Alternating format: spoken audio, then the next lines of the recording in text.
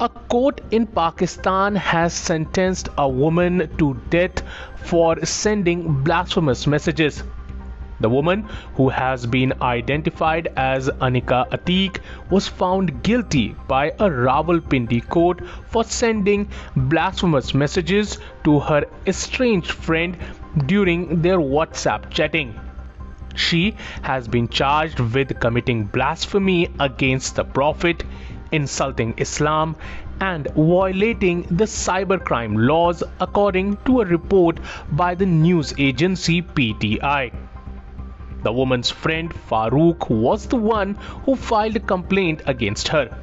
According to Farooq, the woman started sending him blasphemous caricatures of the Holy Prophet after there was a difference of opinion between the two. Farooq said that he asked Anika to delete the messages and apologize, but she denied, after which he filed a complaint with the cybercrime wing.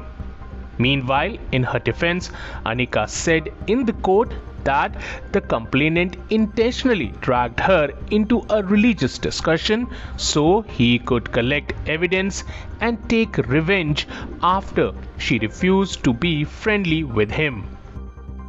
Subscribe to Oneindia channel and never miss an update.